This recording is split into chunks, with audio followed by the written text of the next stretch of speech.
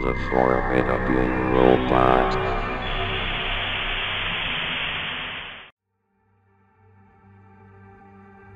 On March 12, 2007, on the B-board of 4chan, an anonymous user posted a GIF image. At first glance, strangely the GIF image wasn't animated. It was titled, "I'm happy.gif," and showed what appeared to be a drawing of a smiley face, only with realistic-looking eyes and mouth.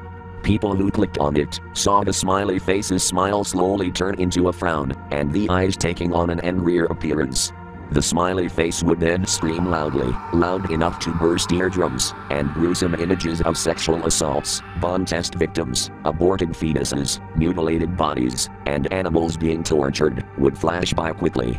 After about 5 minutes, it would show the text, "Have nice day," and the user's computer would automatically close out of the browser and would stop working, as if a virus had corrupted the hard drive.